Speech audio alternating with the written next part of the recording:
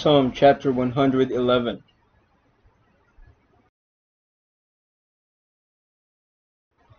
Praise ye the Lord. I will praise the Lord with my whole heart, in the assembly of the upright, and in the congregation.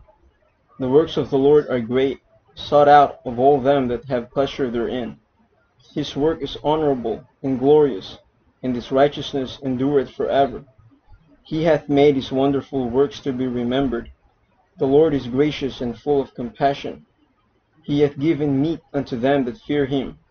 He will ever be mindful of his covenant. He hath showed his people the power of his works, that he may give them the heritage of the heathen. The works of his hands are verity and judgment. All his commandments are sure. They stand fast for ever and ever, and are done in truth and uprightness.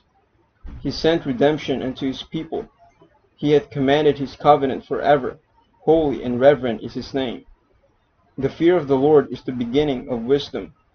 A good understanding have all they that do his commandments. His praise endureth forever.